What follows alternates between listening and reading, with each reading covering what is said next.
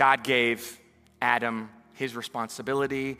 God gave Adam his word. Why? Because God ultimately holds men responsible first.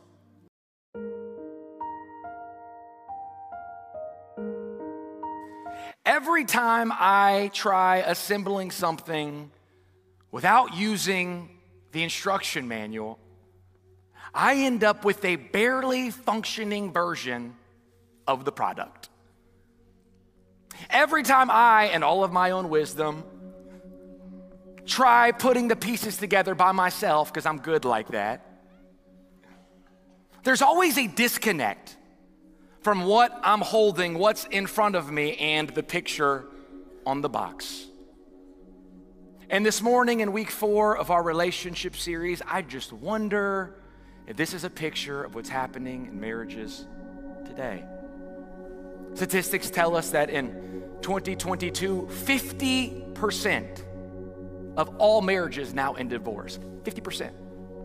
While at the same time, in 2023, statistics tell us that now 63% of all people are no longer living life with a biblical worldview. Let me ask you a simple question. Do you think it's any coincidence that we've thrown out the instruction manual and now the product's broken? You see, God has given us the instruction manual, hear me, for the very thing that He designed. Let me remind someone this morning, marriage is not man's idea. Marriage is God's design. Now, I know we're living in a culture, I get it, where marriage is being repackaged and relabeled and redefined. But let me pause for the cause of just making this truth statement. If God designed it, He defines it. If God is the manufacturer, the creator, the designer of marriage, He and He alone gets to say what it looks like, how the pieces should function. This morning in the story we're reading, I believe that God gives us a blueprint. He gives us a blueprint for the very thing that He designed. These are 4 ways to have the marriage that God designed. If you're taking notes, the first thing we see, if you want to have the very thing God intended, how He intended it, the first thing you gotta know is you can't do it, say that with me, alone. Look at Genesis 2:18. It says, the Lord God said, it is not good for the man to be alone. Now, how many of you know, like, this is just a good, like, rule of thumb in general? It's not good just to leave men alone for too long, just like in general. Come on, ladies, that's amen right there. That's your moment.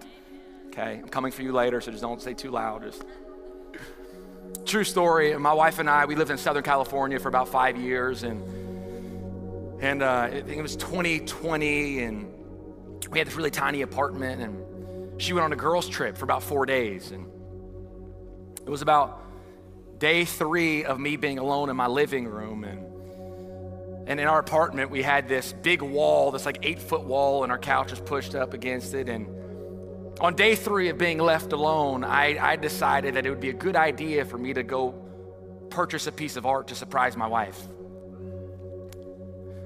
I went to the store, and I was looking online, like best pieces of art, most beautiful pieces of art. Like, I'm just trying to be a good husband, you know. I spent all day looking for this piece of art, and then I finally found it. I mean, this thing was amazing. 6 feet wide, 4 feet. I mean, it was just unbelievable.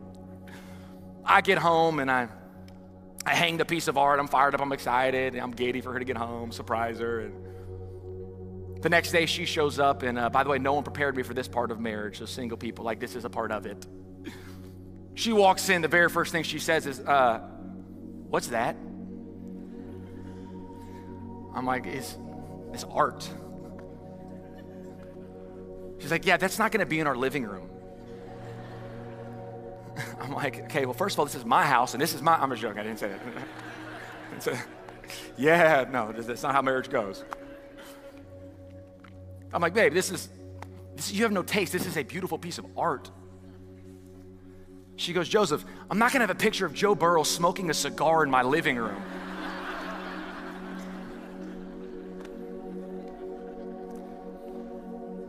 You know, to each their own.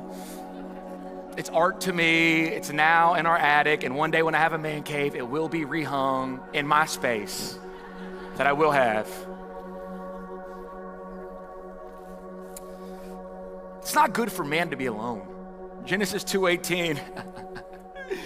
Now, if you took that word alone and you hyphenated it, it would actually say that it's not good for man to be all one. Now, I love that God himself speaks to this. This is Genesis. This is the beginning of the Bible. I love that God said in the design of this thing called man, remember, he's manufacturing us. In the instructions, it says that it's actually not good for this man to be alone. Now, I love this because it speaks to the fact that we do serve a relational God who not only desires that we have a vertical relationship with him, but we really were designed to have horizontal relationships with our spouse. The first thing that you got to know if you want to have the marriage God designed is you can't do it alone. The second thing you got to know if you want to have the marriage that God designed is your words have, say that with me, power. Look at Genesis 2:21 of the story we're reading. It says, so the Lord God caused the man to fall into a deep sleep. And while he was sleeping, he took one of the man's ribs and closed up the place with flesh. Then the Lord God made a woman from the rib he had taken out of the man, and he brought her to the man. And the man said, this is now bone of my bone, flesh of my flesh. She shall be called woman. In the story we're reading, God puts Adam to sleep, and some theologians say that it was at this time while he was asleep that God removed the gentle part of man, the sensitive part of man, the part of man that can be a little bit emotional. And he shaped it with the rib into an irresistible package, hear me, that Adam named woman. Man, let me talk to you for a moment this morning. Your wife will be what you name her. In doing marriage counseling, I've discovered a theme with all men, all of them. Every man wants a beautiful, strong, confident, secure woman of God. But how many of you know, like, that doesn't just happen accidentally. Plants aren't out here just like flourishing on their own. They get tended to and they get watered, and when weeds pop up, they're protected. It's intentional. The picture that I see so clearly when I'm talking about this topic is a gardener tending to his garden. That really is such a great picture of what our words and our marriage must be. I was in a counseling session recently, and a few months ago in between services, and about 5 minutes into the session, it became very aware to me. This is a marriage that had been going for 15 years now. It became very aware to me that the husband was verbally abusive. And we got into the session, and the wife tried to talk twice, and he just like shut her up, just harsh, just cold. And he's talking, and at that point, I'm just kind of tuning him out and was looking at this woman who, beautiful, but it was so evident that she is now a shell of the person she used to be. Oh yeah, your words are powerful. Look at what Proverbs 18:21 says. It says, death and life are in the what? Power of the tongue. If you want to have the marriage that God designed for you, you got to understand the power of your words. I love what Billy Graham says about this. He says, if you want a great marriage, then refuse to speak harshly to your spouse. Harsh words destroy marriages. Speak with kindness, tenderness, and encouragement to each other. I love this last part. The tone of your words will shape the tone of your marriage. The tone of your words will shape the tone of your marriage. Can I just present this thought to you today? If you don't like the tone of your marriage, you need to change the tone of your tongue. The second thing we see if you want to have the marriage that God designed is you got to understand your words are powerful. Your words have the ability to do one of two things, either build someone up or tear someone down. Every day, it is my privilege to be able to speak to Rochelle and tell her that you're beautiful and you're amazing and you're generous and you're kind. That is my responsibility as her husband. The third thing you got to understand if you want to have the marriage that God designed is you are a helpmate. Look at Genesis 2:18. It says, I will make a helper who is just right. Now, I love that that verse says helper because it actually gives like a working definition to what you get in a spouse. Now, like I didn't say hellmate, jailmate, or stalemate. So if you have any of those three, come see me for marriage counseling. A helpmate. When you get married, you actually get a helpmate. This was something that I remember learning very early on in marriage is, you know, I have an amazing family. My wife has an amazing family. Both of us have so many great friendships. But when you get married, you only have one helpmate.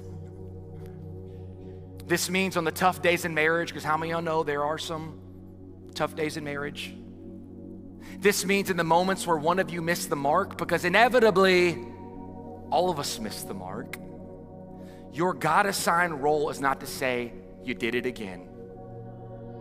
Your God-assigned role is not to say, you're just like your mom. Your God-assigned role is not to say, I knew it was going to happen. No. Your God-assigned role is to be a helpmate, to help in ways that only you can. Now, what are some practical ways that we can be a helpmate? I'm going to give you two things. These are practical, but make no mistake, they are powerful. The first thing is you got to learn how to listen. Come on, how many are talkers? I'm a talker. I like to have the last word. I like to have the final word, the final say. And like, I'm not really listening to you when you're talking to me. I'm actually thinking about how I'm going to destroy you the moment you stop speaking.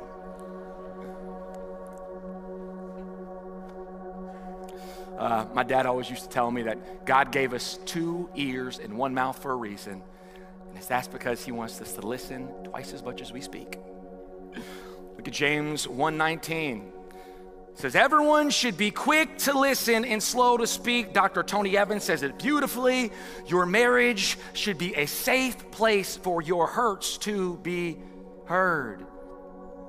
Boy, marriages, relationships, dating relationships, this is where they become so unhealthy.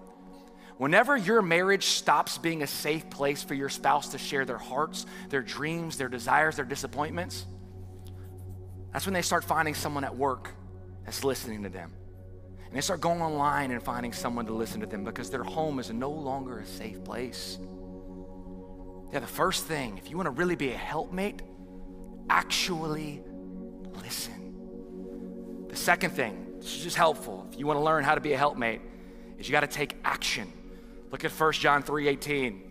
It says, dear children, let us not love with words or tongue, but with, say it with me, actions. Look what Jimmy Evans says. Action speaks louder than words. We can apologize over and over, but if our actions do not change, the words become meaningless. Wow, that's powerful. Here's the truth.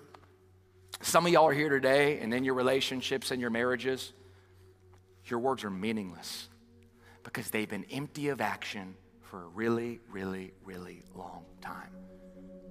And if that's you, I want to give you some encouragement this morning. I want to encourage you to enter into a season of putting some time between who you say you are and who you actually are. That just requires action. Taking action in your marriage, taking action in your parenting, taking action when you get home. 2 things that you can do if you want to be a helpmate. The first is listen. The second is take action. The third thing we see if you want to have a marriage God designed is you got to be a helpmate. And lastly, you got to understand clearly that you both have roles. A few months ago, I was in the lobby after church and hugging on people, just talking to people, and there was an older gentleman, him and his wife showed up, and she was like pushing a rocker, and they were like holding each other, and it was one of those Hallmark pictures. And I just said, hey, I just got to talk to you just for a moment. How long have y'all been married? He said, we've been married for 58 years. I said, okay, well, can we just pause and you just give me one thing? Just give me one, like, what's the secret? What's just one thing that you could give a young married guy? And he told me something that really was so profound.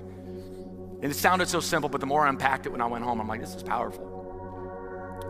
He said, one of the best things, if I could go all over again and tell myself at the beginning, is to understand clearly that both of you have roles. And then he said this. He said, marriage is like a dance. And when you both perform your roles, the dance is beautiful.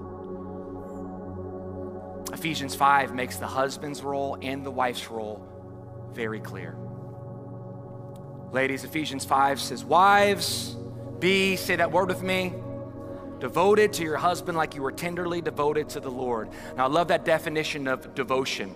Devotion means love, loyalty, and unwavering support. Love, loyalty, and unwavering support. Walk down the aisle. You know, you're walking down there and get there and it's beautiful and your wife is just, it's like everything else disappears. It's like you forget everything else that's around you. It's just y'all two and you're locked in. And then everyone in this room, we all said the same thing. Said your vows. All of us did. Said, I take Rochelle to be my wife, to have and to hold from this day forward, for better or for richer or in sickness, till death do us part. So often today, I don't see a kind of devotion that the Bible talks about. I see a conditional devotion to where I'm in it for better, for richer, and for health. True love, loyalty, and unwavering support isn't tested in for better, for wealth, and in health. No. True devotion isn't even tested until it's in sickness, and for worse, and for poor. So often, when it gets difficult, people just bounce and leave. I didn't know it was going to be like this. Yesterday, I was driving home, and where I live, there's a gas station right around Sugar Mill Pond, and it's right on the corner. And I went into the gas station, and I went inside to swipe my card, and I'm there, and I'm talking to the lady at the register, and it's kind of a high, tall counter, so I couldn't really see behind, but just casual conversation. And I hear 3 kids laughing behind the counter. So I kind of peek around and I see 3 kids that look like they're under the age of 10 and they're all gathered around an iPad. They're laughing. So I start talking to the woman at the counter. I said, are these your kids? She said, yes. I told her I'm a pastor, and we began to talk life, and she began to tell me her story, and her husband married for almost 20 years, and they had also lived in a part of Southern California that I lived in. We connected on that. We're just talking, and going to tell me how amazing her husband is. He's been an amazing provider. He's also a man of God, goes to a different church. And then she began to tell me how 3 months ago, her husband's father passed away tragically. That was his best friend. That was his rock. She said now her husband has actually fallen into like a clinical depression, and he can't even get out of bed. She began to tell me how she, for the first time, went from being a homemaker to getting 2 jobs while her husband gets help. They don't have childcare on Fridays and Saturdays, so the kids come to work with her for both of her jobs, 10-hour days. And I'm sitting here looking at this woman thinking, devotion. Devotion. In sickness, for worse, poor when the money doesn't show up, when it's not convenient, when it'd be easy to walk. Devotion. I ask you a simple question this morning. Do you have that kind of devotion? Is it for better, for richer, and in health? Or is it in sickness? For worse, poor? Ephesians 5 makes the role very clear. Just be devoted. Men, Ephesians 5 makes the husband's role very clear as well. It says, husbands, provide leadership for your wife, just as Christ provides leadership for his church. When you read that word leadership, I don't want you like banging your chest like, yeah, what's up? I'm the leader. Yeah, what's up? Yeah, what I say goes. What's up? Good luck with that in marriage. I actually thought that's how it worked when I got married. I quickly realized that's not how it works at all. Yeah, that word leadership, all that actually means is responsibility. Come on, business owners, you know this. Everyone wants to be the leader. And on Christmas and everyone else with their families, you're thinking about, are the bills paid? Are my employees taken care of? There's no days off. You're the most responsible. You're the leader. Congratulations. You get to carry the responsibility. I want to break this down for a moment. God did not create Adam and Eve at the same time. You know this if you read the story of Genesis in the beginning. God created Adam first. God gave Adam his responsibility. God gave Adam his word. Why? Because God ultimately holds men responsible first. When the fall happened, God didn't come saying, Adam and Eve, where are y'all? What did he say? He said, Adam, where are you? When God made his covenant, he said, I'm the God of Abraham, Isaac, and Jacob, not Sarah, Rebecca, and Rachel. Hear me. Women are critical. Women are essential. I'm not even talking about rank. I'm talking about responsibility. When men fail in their role, it's like the foundation of a house failing. The other parts are critical, but the stability is dependent on the foundation. Foundation doesn't have to be pretty, but it better be firm, and it better be consistent, and it better show up. Make no mistake, men, if you're here today, when a husband and a father abandon their role, the ripple effect it leaves is a tsunami that your family will drown in. I was in student ministry for almost 10 years as a youth pastor, and something that became very apparent. I don't want to say 100%, but I'll say 99.99999% of all troubled kids that I ever worked with was a result of a father that abandoned his role. Every girl that was always hopping from relationship to relationship, giving herself away, was looking to be told, you're valuable. You're worth it. I love you, because they never got it from their father. And oh, the dark places young men go when they're left with inevitably these two things in the absence of a father. Number one, why do you leave me? And number two, if he left me, then I must not be valuable, because who leaves valuable things?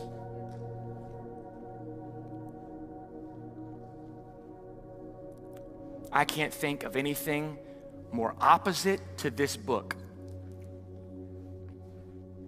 more contrary to a picture of a kind, heavenly, loving father than a father who abandons his role.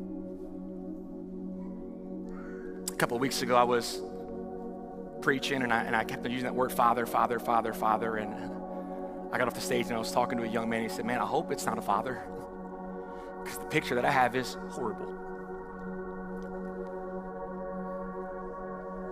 I want to give you a charge this morning. It's time to rise up in your role. It's time to start showing up.